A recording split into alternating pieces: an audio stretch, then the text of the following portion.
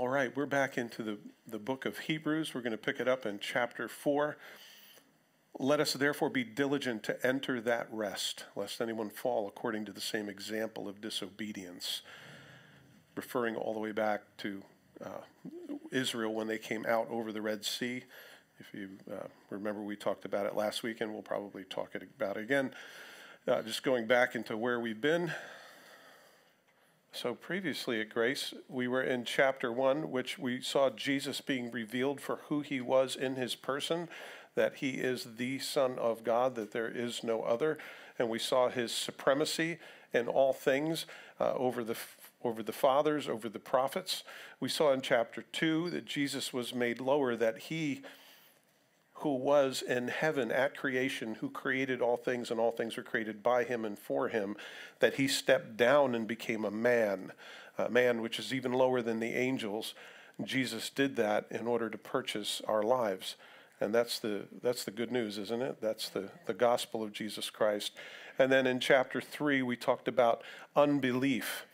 Like the people in Israel who came over the Red Sea and saw all these miracles, and yet they didn't mix what they saw with faith. And because of that, they were prevented from going into the promised land. The land that was theirs, that was given to them by God, that the Lord said, go in and take it, it's yours.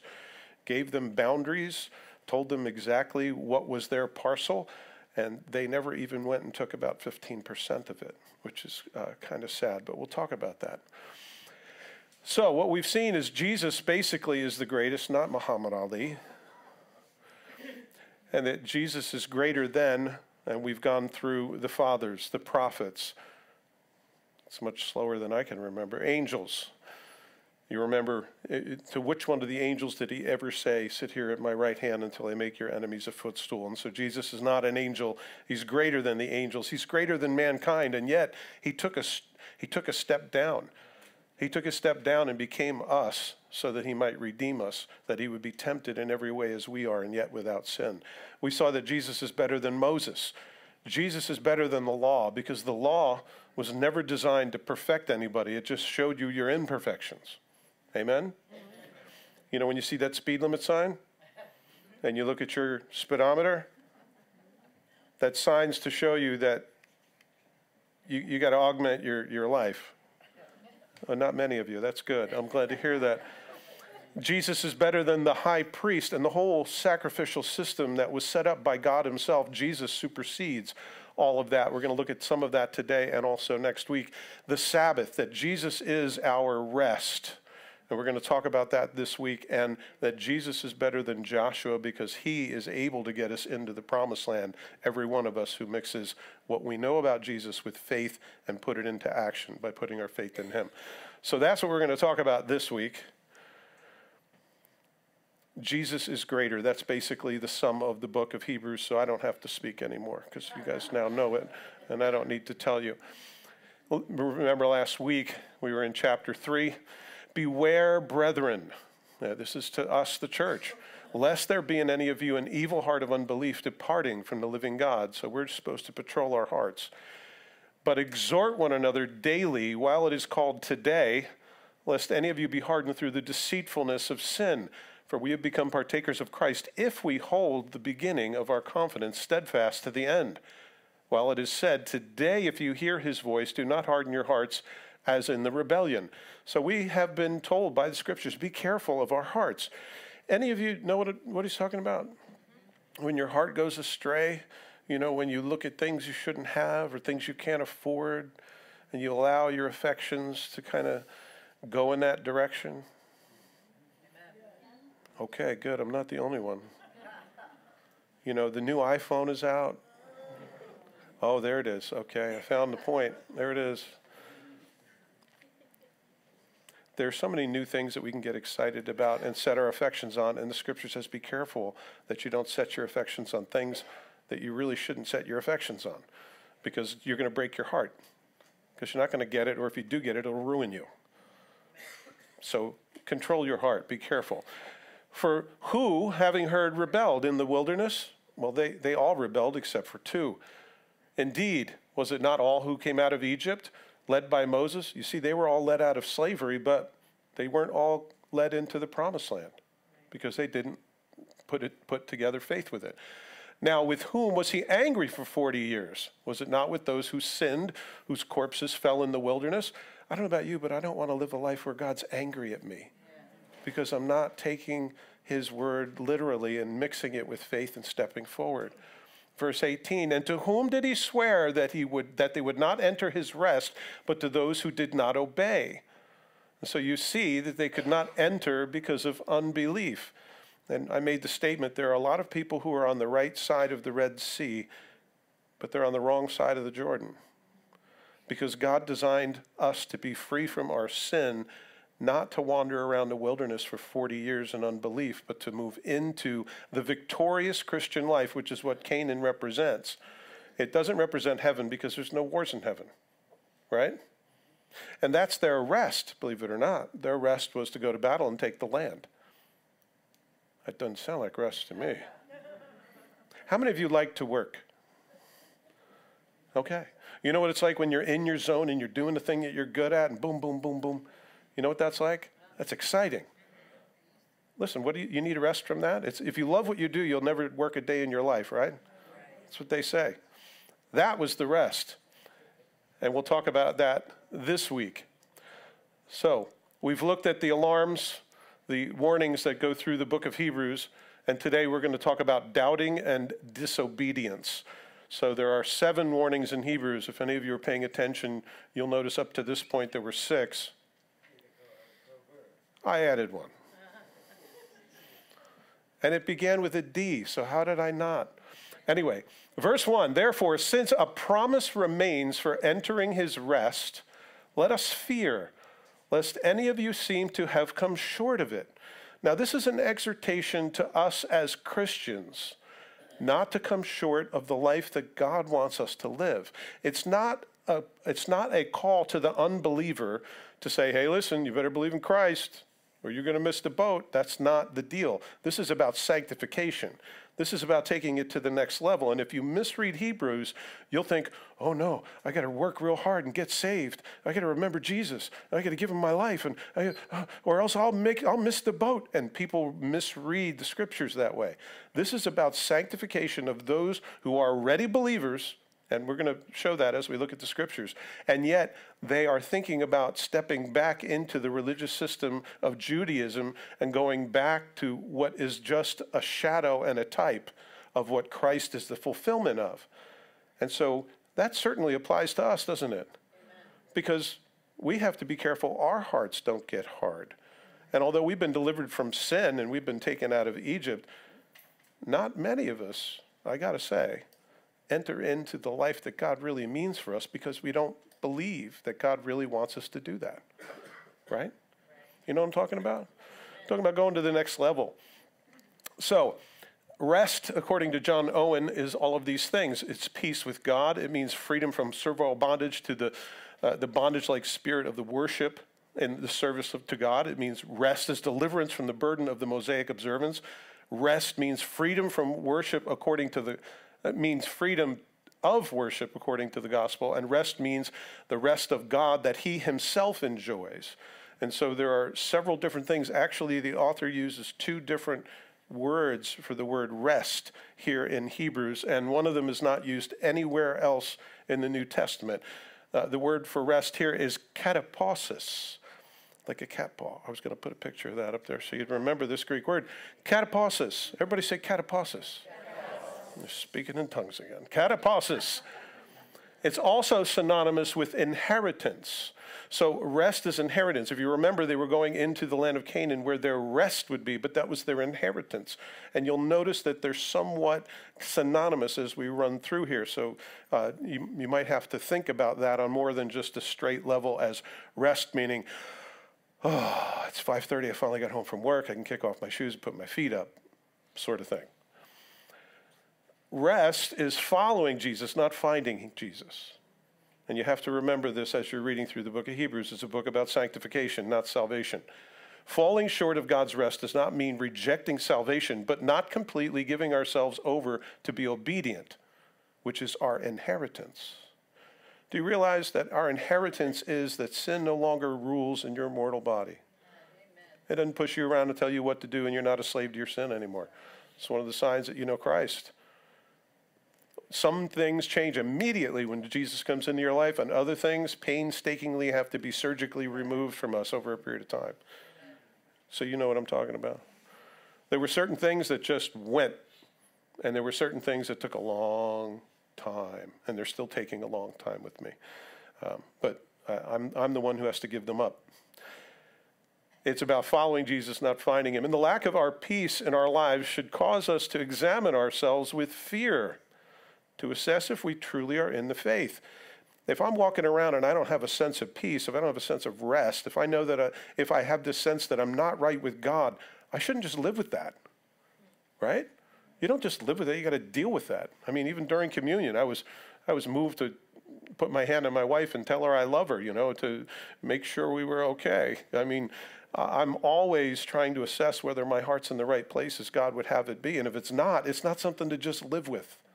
It's something that you need to get right. And it might be difficult, and it might be like surgery, but by golly, who wants to live with that junk, right? Amen. So, the lack of peace in our lives should make us question. That's why it says, therefore, since a promise remains for entering his rest, let us fear. That's phobos. It's like having a phobia. That means you should have this deep reverent awe for the fact that you don't have this rest. Right. You should have a desire for it. It's not greedy, by the way. Lest any of you seem to come short of it. And so that's what we should do. In 2 Corinthians 13:5, we're also told, examine yourselves as to whether you are in the faith. Test yourselves. Do you not know yourselves that Jesus Christ is in you? Unless indeed you are disqualified. So if you don't have this sense of, I have peace with God and I don't need everyone to approve of me, you should check your heart. If you don't know that Jesus Christ died for your sins and that you're free of it, you'll start to think things like, oh, I don't know why this hard thing's happening in my life. It feels like God's gone far away. He's punishing me. I know it. Is that right doctrine? No. Absolutely not. It's called double jeopardy because he put all his punishment on his son, didn't he? He put all the punishment that you and I earn on a daily basis, he put on his son. Talk about eating an omelet and feeling bad about people who don't have food. I feel bad that God had to step out of heaven and come and die in my place for my sin, and I still struggle with it. Amen. God, help me. That should do something to a heart, right? Sorry, forgive me. Verse 2, for indeed the gospel was preached to us as well as to them. He's talking about the Israelites coming over the Red Sea in the desert. But the word in which they heard did not profit them, not being mixed with faith in those who heard it. You see, they saw miracles. They saw things that you and I don't see. They saw miracles in front of the Red Sea parted, and they walked through as though it were on dry ground. And when they got to the other side, the Egyptians tried to come through, and the Lord closed it up. Time to zipper it up and flooded them out. And there are still those wheels are still at the bottom of that ocean. There are people that have found them. You can go online and see them. They're all encrusted with coral stuff, but they're there. There's proof. Anybody who wants to go down and look at it. You remember the Twin Towers. I remember that day driving out in Staten Island and seeing them far off, and I saw just a faint trail of smoke coming from the top, and it was an especially cool and clear day, and I remember it very clearly. And then the smoke got more and more and more, and I was wondering what that was all about. And you guys know what happened that day. Now, there were people who were warned. There were people that were driving to work, and there were gas station attendants saying, don't go in today. Not conspiracy theory, really, really, really happened. I know people firsthand. Don't go in today. Don't go into work today. How come? People knew about what was going to happen. You and I didn't know. But you know what? The people who didn't listen, things happen. Knowledge and passion mean nothing without action. We have to act on the things that we know, otherwise it doesn't mean anything, right? I mean, you guys know when tax day is? I bet you do, you taxpayers, you. If you don't do anything about it, they'll come find you. Your inspection sticker, you know when it's at, what the year and the month and everything. You don't do something about it, somebody will pull you over and tell you better do something about it. I know, I've had it happen. Passion and knowledge without action is worthless. And so the Word of God is calling us to action, boys and girls, not just knowledge. Boy, I come to church and I learn all these new things and I put it in the category in the encyclopedia of my mind and I walk around knowing more than everybody else. That is not what we're doing here. Amen? We're looking for life change. We're looking for God to change us. Your actions demonstrate what you truly believe. If you really believe something, it'll be seen in what you do. If you don't believe it, I'll see that in your actions as well, right? Yep. I know you all trust those chairs. You look real comfortable. Faith in words only is not true faith. Amen. To say I have a mental assent of something, like people, you'll ask them, say, do you believe in Jesus? Oh, yeah, I believe in Jesus. What they mean is, I believe there was a historical figure years ago, his name was Jesus. Or maybe they know somebody in a Spanish family named Jesus. Or maybe they have a friend named De Jesus, which is the same thing. We have 3 De Jesuses here. Words are a different thing than faith. Faith is demonstrated by action. You will not see somebody's faith other than having action. Hebrews 11:1 reminds us that faith is the substance of things hoped for. It is the evidence of things not seen. The very fact that you know that wind exists has to do with you looking at what the wind does, not that you can see wind, because you can't see wind, can you? You can't see an atom either, but you believe it exists. You can't see a lot of things that you believe. It's substance, it's evidence. You will see it by what you do. James brings this out in chapter 2 of James. Thus also faith by itself, if it does not have works, is dead. But someone will say, well, you have faith and I have works. Show me your faith by your works, without your works, and I'll show you my faith by my works. You believe that there is one God? You do well. Even the demons believe and tremble. Do you know that the devil believes in God? But it's not going to save him. There are a lot of people who believe in God, but it's not going to save them. There are a lot of people who believe in Jesus, that he's a historical figure that lived years ago. He probably did miracles. He probably did a lot of things. But you know what? It's not going to save them. They have the same faith as the devil because they don't rely upon him. It's not true faith because they don't put their full confidence in him. So the demons believe and tremble. So I don't know if you want to have that kind of faith. I don't. But do you want to know, O foolish man, that faith without works is dead? Was not Abraham, our father, justified by works when he offered Isaac, his son, on the altar? Do you see his faith was working together with his works? And by works, faith was made perfect.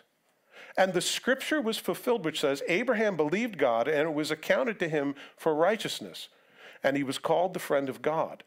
You see then that a man is justified by works and not by faith only. Likewise, was not Rahab the harlot also justified by works when she received the messengers and sent them out another way?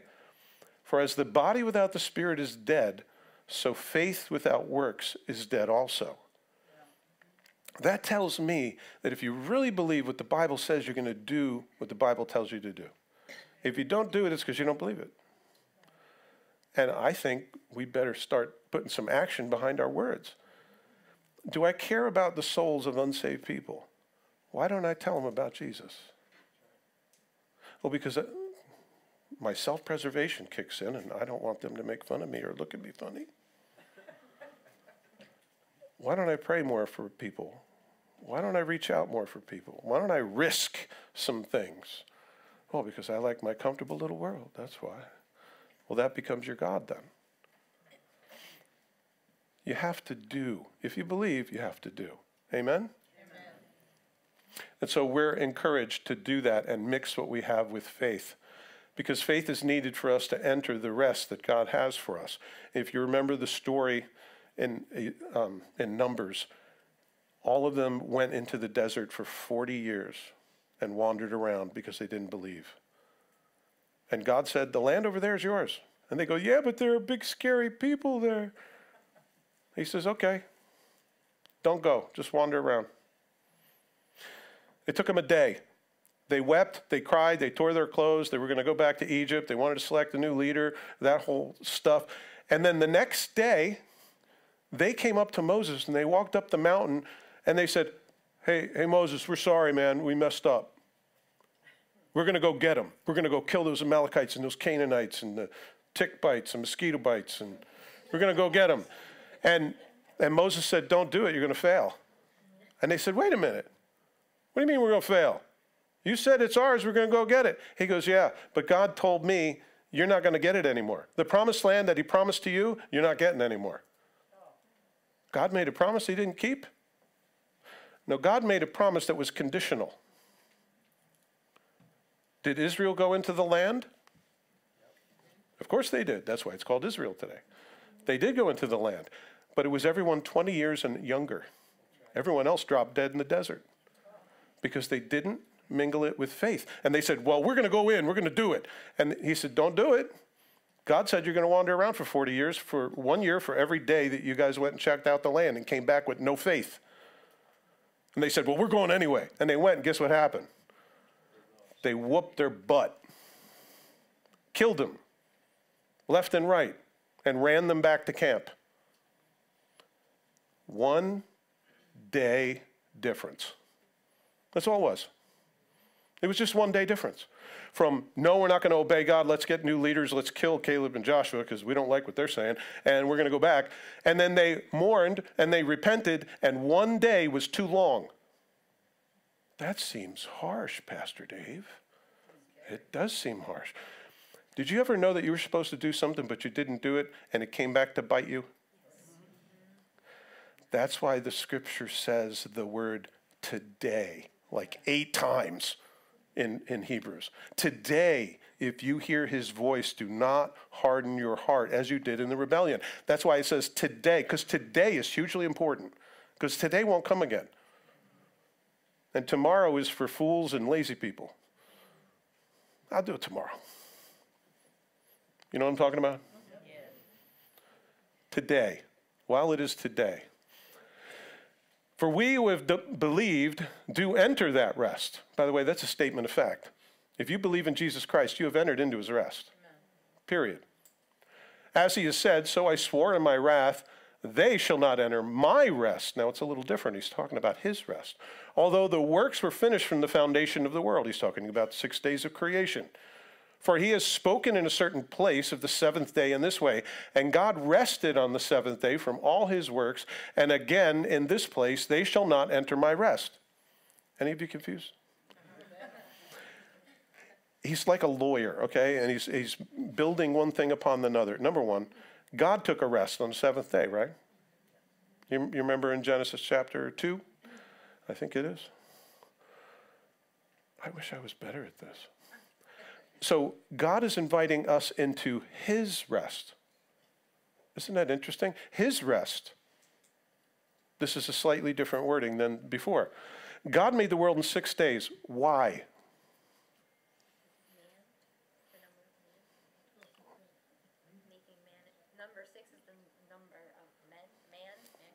That's true.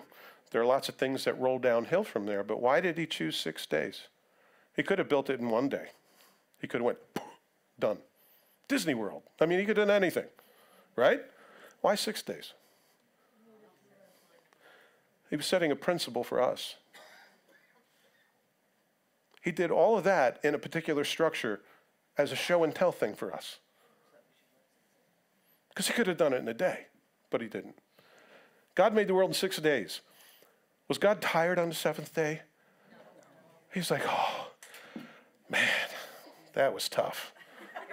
I created the universe, all the stars, all the planets, gravity, time, space, matter. I created all these things, black holes, supernovas. I'm exhausted. No. Why on the 7th day did he rest? It was a show and tell thing for you and I. You know, you got to take 1 of 7. It doesn't matter to me which day it is, but you got to take 1 and 7 off. If you work, they've actually done scientific studies to back up what the scripture says. You should take some time off, because if you don't, you're in deep trouble. Your body was not created by someone who designed it to go 24/7. Try running your car like that. So, why did God do this? I think it was all for us on purpose. I'll ask you a theological question. How long was the 7th day? It's a trick question. It's a trick question. You're in the seventh day. You're in the seventh day. It says on the seventh day, God rested from all the work that he had done. Period. Doesn't say there was morning and evening, there was a seventh day. Doesn't say that at all. God stopped all the creative work that he had done on the seventh day, and guess what? It's the same today. With the exception of Jesus doing miracles and that kind of thing, God is done doing anything new and creating anything new. Everything that's here is here, unless it's in human beings. But God rested on the seventh day. In other words, he stopped, he ceased from all the work that he was doing. You might imply it was a 24-hour period, but today is God's rest. He's still resting. And it says, we enter into his rest. What does that mean? That means you should have so much less stress than Jersey puts upon you. I'm sure I'll argue with you guys about this later. But in Genesis 2:23, this is the scripture. On the seventh day, God ended his work in which he had done, and he rested on the seventh day from all of his work. In other words, he stopped. For God blessed the seventh day, and he sanctified it, because in it he rested from all of his work which God had created and made. In the original Hebrew, it means he stopped doing all the things he was doing. And it's still today. We're in his rest right now. The seventh day is now. And when you enter into Christ, you enter into his rest. Why aren't we so religious about the Sabbath day, about Saturday? Because we're in the seventh day. It's probably a little over your heads. But Jesus is greater than the Sabbath, isn't it? Jesus is greater than the Sabbath. And in keeping with Jesus is greater, the theme of the book, Jesus is greater than the Sabbath. And the rest that he gives is a spiritual rest, where the seventh day is only a physical rest, which doesn't make it less necessary, but it's certainly necessary. But without a spiritual rest, what's a physical rest? What does it profit a man if he gain the whole world and lose his soul? Or what does a man give in exchange for his soul? I mean, without spiritual rest, you can be well rested but go to hell. No thanks. I'd rather be worn out and go to heaven. Amen. But that's not the choice. I can enter into his rest, and I can do those things that he's called me to do, and he can give me the strength to do all those things he calls me to do. And that's our inheritance. I'm sorry, I was way more excited about this than you. Verse 6. Since therefore it remains that some must enter it, and those whom it was preached did not enter because of disobedience. Again, he designates a certain day, saying in David, today, after such a long time as it has been said, today, if you will hear his voice, do not harden your hearts. How many of you are confused? Just 1, 2 people. Okay, then I'll roll 3. Okay, I'll roll on for 3. Here's the thing. He says, I want you to enter into my rest. They didn't enter into his rest, and he says, I'm not going to let you enter into my rest. And yet if God invites us into his rest and yet somebody's not there, then that means that the invitation's still open for somebody to fill those shoes. Make sense? If I said to everybody, hey, listen, I'm going to have somebody over here to my house for dinner, and I invited a couple, and they said, sorry, can't make it. And I asked another couple, and I said, and they couldn't make it. Then the offer still stands that I have an opening at my table for somebody. You see, and that's what he's saying. There's a time in which he said, rest, come enter into your rest, but then the Lord said, I will not let you into my rest. And then David later on, thousands of years later, mentions this scripture in Psalm 91, entering into the rest. And so apparently nobody's entered it yet. There's still a slot open. That's essentially what he's saying. Psalm 95, this is a psalm of David, and he says, he is our God, and we are the people of his pasture and the sheep of his hand. Today, if you hear his voice, there's that word today, do not harden your hearts as in rebellion, as in the day of trial in the wilderness, when your fathers tested me and tried me, and though they saw my work. For 40 years I was grieved with that generation and said, it is a people who go astray in their hearts, and they do not know my ways. So I swore in my wrath, they shall not enter my rest. So God said, enter into your rest, and they didn't enter into the rest. And so guess what? There is a rest for the people of God that hasn't been entered into yet, at least historically. Don't be one day late. The message that I understand from the Numbers passages, When the Lord speaks to you today, don't delay. I just made that up. If God speaks to you today, do not delay, because there's a timing aspect that's important, and we will reap the benefits of it, and it will give glory to God, obviously. That's in Numbers 13 and 14 if you want to read that story. So hearing God's voice today is his invitation to rest. You know, during communion, if the Lord puts somebody on your heart that you need to talk to, that's not an invitation to a sit-down conflict. Oh, gee, I can't believe it. The Lord's telling me I got to go talk to this person. He's inviting you into rest, because on the other side of that is rest. And we don't see it that way. We say, oh, I hate conflict. I have to go talk to so-and-so. And you know what that's going to be like. And then you invent all sorts of ideas and you talk yourself out of it. Well, at least I do. You people are way nicer than me. But hearing God's voice today is his invitation to rest. We should understand that. For if Joshua had given them rest, he would not have afterwards spoken of another day, meaning David. There remains therefore a rest for the people of God. For he who has entered his rest has himself also ceased from his works, as God did from his. You see, there's the rest that God has called the people of Israel into, which is the land of Canaan. And then there's the rest, which is God's rest. We enter into God's rest when we receive Jesus Christ as our Lord and Savior. Amen? Because he's the one who's completed everything that's needed for us to be acceptable to God. And we cease from trying to be good enough, trying to be smart enough, and, trying to dress well, and get other people to like us. We stop from our works of trying to be good enough, and we rest in the finished work of Jesus Christ. Amen? That's the rest that we're told to be in. Ephesians 2, 8, 9, and 10.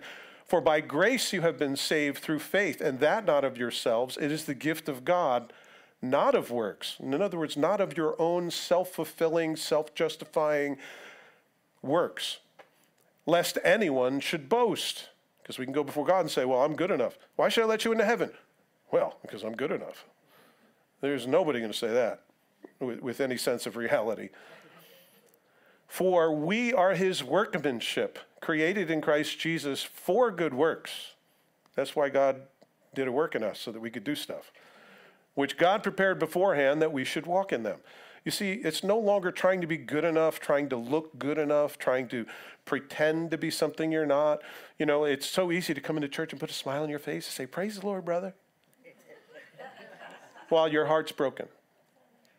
Jesus doesn't want that. What he wants you to do is be real. Now, he doesn't want you to dump all your beans on somebody's brain, but you know what I'm saying, right? Okay. You can be real because Jesus saved you. He paid the price up on the cross. In John 19:30, if you remember what Jesus said from the cross. So when Jesus had received the sour wine, he said, it is finished. And bowing his head, he gave up his spirit. Jesus voluntarily died for you. Amen. And if you were the only person on the face of the earth, he would do it for you all over again. But his blood is enough for everyone. There is none that he will cast out. None, if they come to him. The scripture says so. It is that broken and contrite spirit that the Lord will never cast away. Verse 11, so let us therefore be diligent to enter that rest. Here's a call to arms again for those of us brothers and sisters. Let us therefore be diligent to enter that rest, lest anyone fall according to the same example of disobedience. I want to explain the difference between unconditional and conditional promises. I had a conversation with somebody yesterday. Not all promises in the Bible are for you. What? Not all the promises in the Bible are for you. Oh, you heretic. Let's go shopping for stones. There are certain things that are said to certain people at certain times. There are principles about who God is that we can derive from that, and you can rest on that. I'm going to throw one at you. He who began a good work in you will continue it into the day of Jesus Christ. Is that about you or about the Philippians? It's about you, because the principle is that God continues the work he started in a human being. It's not just to the Philippians. Now, it's called exegesis and hermeneutics and all these big words, and being able to take the scriptures and divide it rightly so that you understand what applies to you and what doesn't apply to you. Train up a child in the way he should go, and when he is old, he will not depart from it. Is that a guarantee that when you bring up your kids in the scriptures that they will get saved? There are some people that believe it is. When Paul and Silas were in prison and suddenly the whole place shook because they were worshiping God and God took pleasure in it, and he said, well, let's do something. And he shook the place up and all the gates opened up and their shackles fell off. And the Philippian jailer said, I'm dead. I'm a dead man. I don't know what to do. And so he pulls out his sword and he goes to run himself through. And Paul says, don't do that. We're all here. And he goes out and he shares the gospel with them and he receives Christ as a Savior. The guy takes them home and washes their wounds and he preaches the gospel to their household and they all get saved. They all accept Jesus Christ as Lord and Savior. And he told the Philippian jailer, he says, you will believe and your whole household. Does that mean if you get saved, your whole household's going to get saved? There are people that say so. So there are all kinds of things in the scriptures, guys, that we can argue about all day long. Does this apply to you? Does it not apply to you? There are some people that apply all of the scriptures are yes and amen. All of God's promises are yes and amen, but they don't necessarily apply to you. Some of them are unconditional, where God says, I'm doing this. Like with Abraham. When he made a covenant with Abraham, Abraham prepared the sacrifice. He sat and waited and waited and waited and waited. Fell asleep, woke up, suddenly God showed up, and he made a covenant with Abraham that had nothing to do with Abraham's response. That's an unconditional promise. A conditional promise is, if you do this, then I'll do that. If you're obedient, you'll take the land. But if you're disobedient, I will raise up nations to come in and take you over to be slaves. And that's exactly what happened, because Israel was not obedient. So there are conditional and unconditional promises in the scripture. Make sense? Amen. You tell your kid, listen, I'll give you $50, but you got to rake the leaves. And he comes in looking for $50 and the leaves aren't up. Guess what? You got to rake the leaves. And guess what? You missed your window of opportunity because the landscapers are next door. I'm going to have them do it. No, don't do that. That's exactly what happened with Israel. There are conditional and unconditional promises in the Bible. Make sure that you know the difference. What we're looking at here is an encouragement to be diligent so that we can enter the rest, the kind of a life where we're walking in the Spirit of God and not in the flesh. That is the exhortation here in the book of Hebrews. So, unconditional and conditional promises. You know you can fall as a Christian? It says it right here. Make sure you don't fall according to the same example of disobedience. It can happen. Do bad things happen in our lives? Yeah. Is God punishing you? Absolutely not. Is he training you? Because he disciplines those he loves.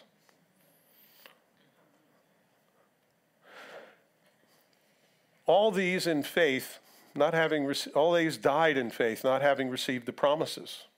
But having seen them afar off, they were assured of them and embraced them. This is going forward to Hebrews 11. We'll get there someday. And confessed that they were strangers and pilgrims on the earth. Do you see what they did? It says by faith these people did something. But you see, it wasn't that God just moved them like pawns. They had to react, and they had to be obedient to do what God called them to do, for God to do the thing he did. God can do anything he wants, but there are some things that he won't do without you, because he's asked you to do them. All power and authority has been given to me, therefore go into all the world and preach the gospel. Is Jesus going to do that apart from you? No, he's going to do it in concert with you. Does God need you? Nah. He could take me out and make another one look just like me. But he wants to team up, and I think that's an awesome thing. So we have a response. We have action. In Philippians 2:12 and 13, it says, therefore, my beloved, as you have always obeyed, not in my presence only, but now much more in my absence, work out your own salvation with fear and trembling. That's something we're supposed to do with a deep reverence, for it is God who works in you both to will and to do for his good pleasure. So we're supposed to do what God has called us to do, and we're supposed to do it with diligence and hard work. Amen? Knowing that it's God in us, causing us to will and to do for his good pleasure. So what happens if I don't feel like it? God must not want me to repent of this sin. So I'll just keep beating my wife because I just don't have it in me. He's not causing me to will anything. Well, guess what? Die to yourself, bro. That's what the scripture says.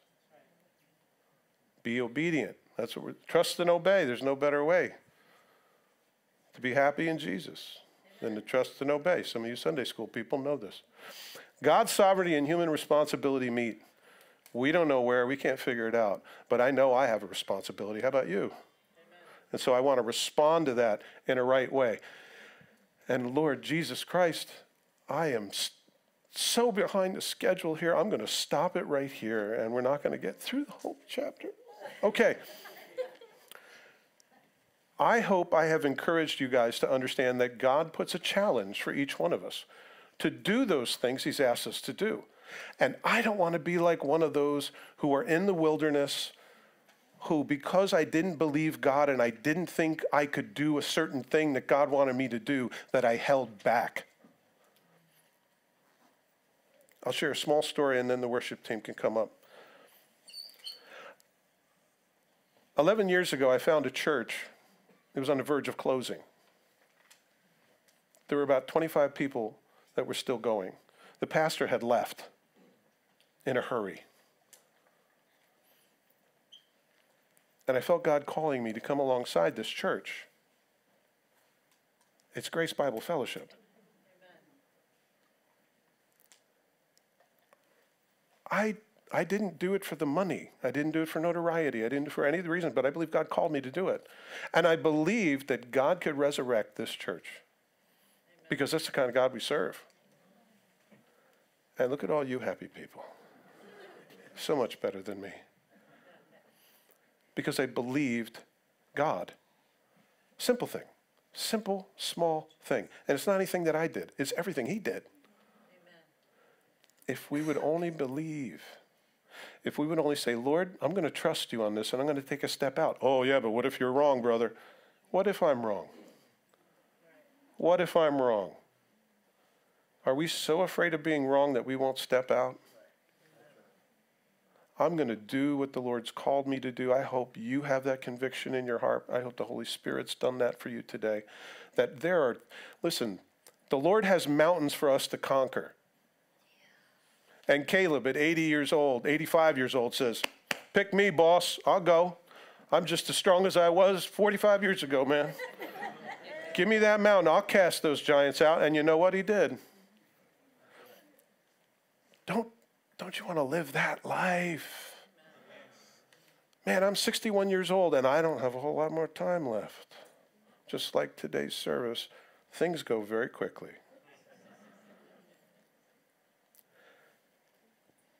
I'm going to pray as the worship team comes up. Father God, I pray that you might speak to our hearts, that while it is today, that we would react to the thing that you put on our heart today. As we look at those who have come before us, those who have walked in faith and conquered lands and subdued people and won victories for your name's sake and for your glory, I pray, Lord, that we might be added to that list, every one of us, that we would be a demonstration of your power and of your love to this lost world.